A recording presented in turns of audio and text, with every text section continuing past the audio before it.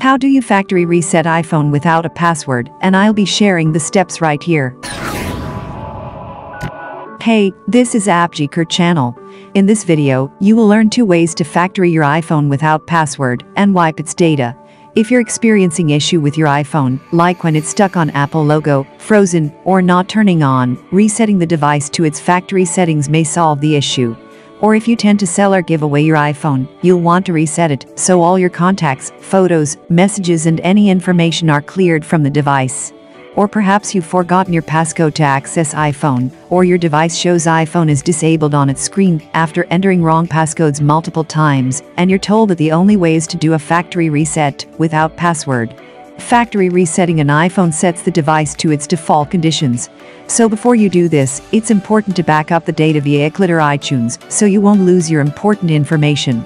After your iPhone has been reset, you can restore data with your backup. Now let's dive in.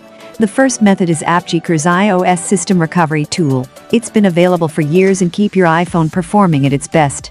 It makes it simple and easy to reset iPhone without password and erase unavailable screen, as well as does a grade of troubleshooting system hiccups on your malfunctioning iPhone. Now download the software on your Mac or PC from Appgeeker website, and I'll also leave a download link in the description section below.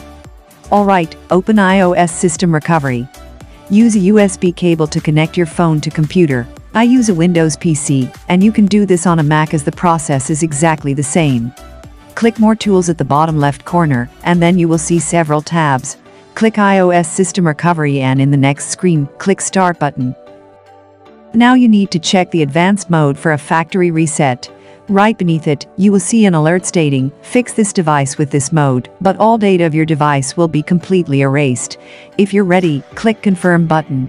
Since your iPhone is unavailable or disabled, or it's not working or freezing, you'll be asked to enter recovery mode, so the software could recognize the device.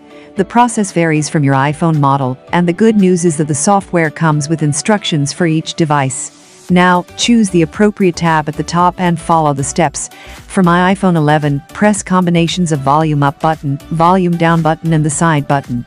Let's do this right now.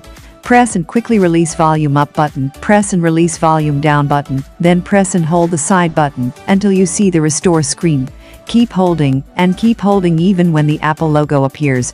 The screen will then show a tiny laptop and a charging cable, which means that your iPhone is now in recovery mode.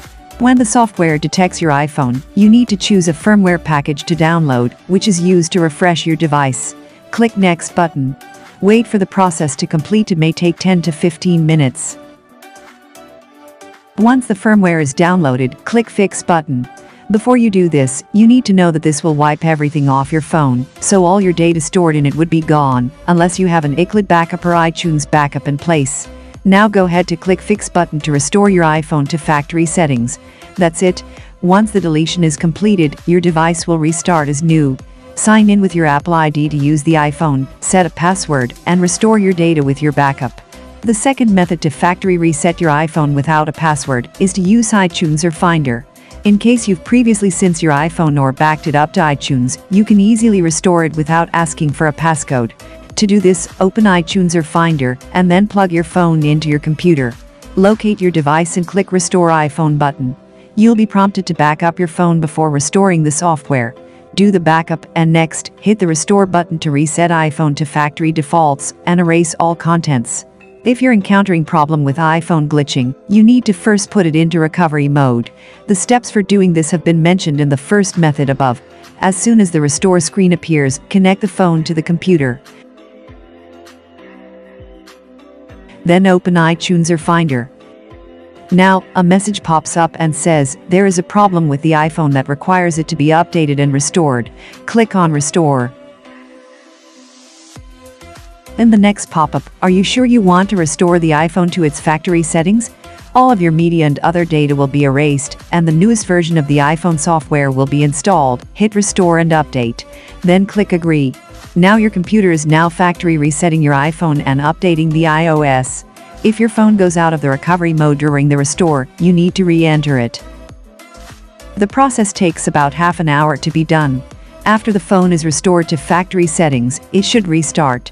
You will find you lose all of your contacts, music, messages, videos, photos and any other data files. your device is brand new. So this is all about how to factory reset your iPhone without a password and get your device back into working order. If you have any question about this, leave your comment below. Thanks guys for watching.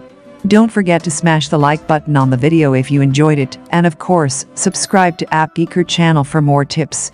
I will see you guys on the next one.